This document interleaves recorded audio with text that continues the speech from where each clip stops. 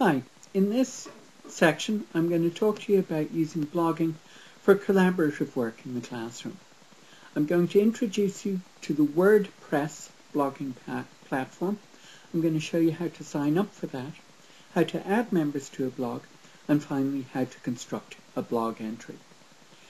Blogging can be used in loads of different ways in education. I'm going to concentrate just on 3 versions of it. One of which is you can use it as a day-to-day account of what your class did, as a place where students can check back in if they've missed a class and so on. More interestingly, I'm going to talk about using it for group work, where you use a group to assemble a blog between them as a collaborative exercise. And then finally, a blog can be used as a communication channel where a group are collaborating on some project, and the blog is used for them to synchronize and record their work as they do it. Okay, so let's get going.